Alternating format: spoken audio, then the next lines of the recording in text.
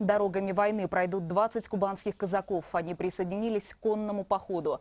Вместе с казаками из Астрахани, Волгограда, Ростова-на-Дону, которых они встретили в Кущевском районе, направятся в Крым. Такой массовый поход совершается впервые, посвящен он 70-летию Победы. Мария Николаева проводила сводный отряд.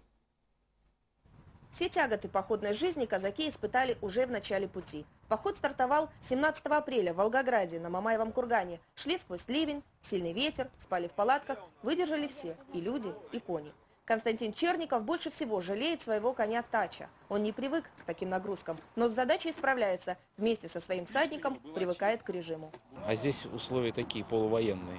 Команды, все надо выполнять, все по времени, караульную службу нести. То есть, сложно. Как вот, это не армия, конечно, все равно здесь демократия, и в любой момент можно уйти домой. Вот. Значит, ты не завершишь поход. А завершить его – дело чести для каждого казака. Их маршрут лежит по местам боевой славы двух казачьих корпусов. Над сотней развиваются точные копии исторических знамен боевых казачьих соединений времен Великой Отечественной войны. По пути казаки возлагают цветы там, где были особенно кровопролитные бои. Встречаются с ветеранами. Владимиру Попову подарили кисет. Ветеран был рядовым, когда ему пришлось освобождать Кущевский район. Он помнит, что бои были очень тяжелые.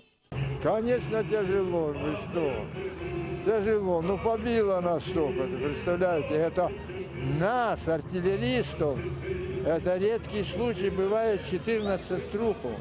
Казаки хотят вспомнить о павших, о великой жертве советского народа и обязательно поблагодарить ветеранов. На пути их будет много. Конница посетит 65 населенных пунктов, среди них 4 города-героя и 5 городов воинской и казачьей славы. Сегодня сюда приезжают дети, учащиеся казачьих классов. Это очень важно, потому что можно много говорить о патриотизме, но самое главное, чтобы дети услышали, увидели своими глазами, соприкоснулись с историей, увидели живых ветеранов. К сожалению, их остается все меньше и меньше. И нам самое главное, чтобы они из первых уст услышали о подвиге казаков. Закончится конный поход казаков Юга России в Севастополе в День России, 12 июня. К этому времени они преодолеют почти 1500 километров. Мария Николаева, Игорь Хашобин, Кубань 24, Кущевский район.